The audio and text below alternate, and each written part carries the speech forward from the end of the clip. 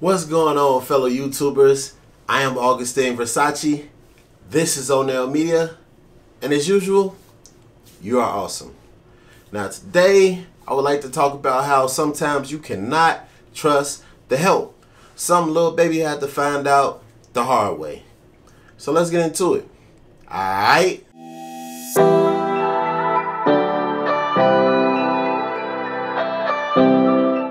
Man, you just can't never, ever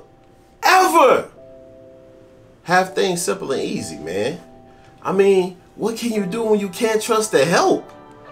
That's something Lil Baby found out this weekend, over his birthday weekend, after there was so many festivities. I'm talking about he had James Harden come out, give him a Prada bag, because he's proud of him.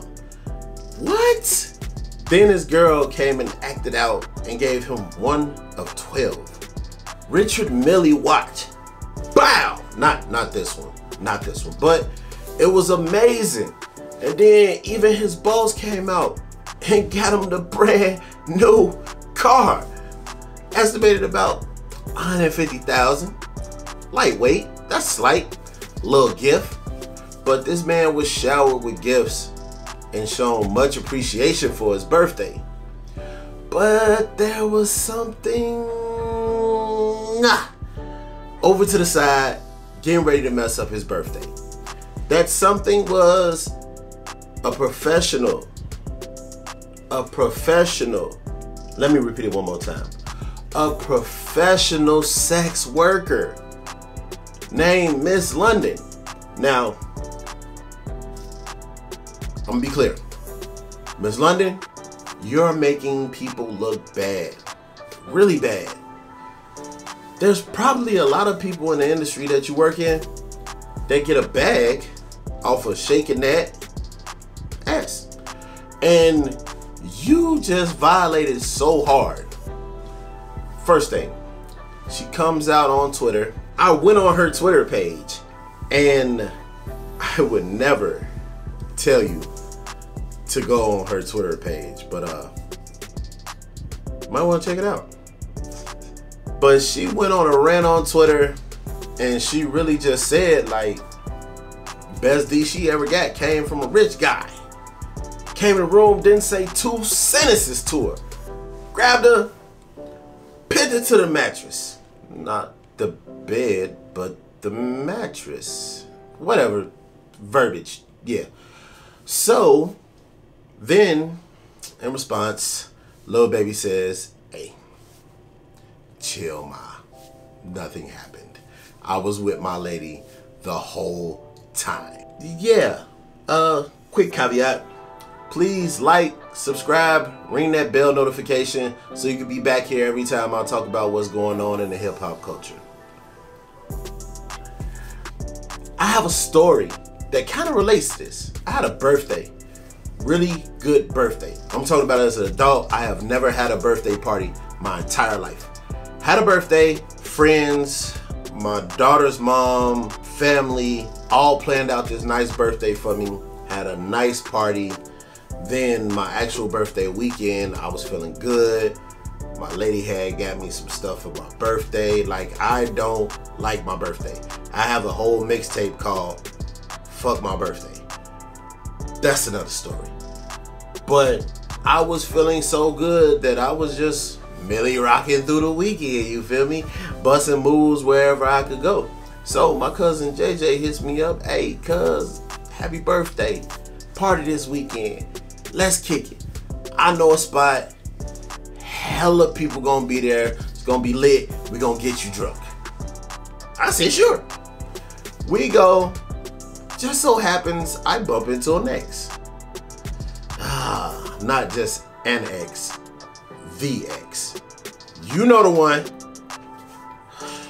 But anyway, long story short, kicking it, trying to make peace between my ex and me, and yeah, I took a picture with her on my phone. Right. After this great amazing weekend that I had for my birthday, I took a picture with my ex at a house party. No, my lady was not there. Long story short, stupid me accidentally sends that picture to my BM instead of deleting it. Bad move. But at least she didn't go on Twitter and say I pinned her to the mattress. Lil Baby, I don't know what to tell you, man. It's been one incredible year for you musically. Great album, lots of features.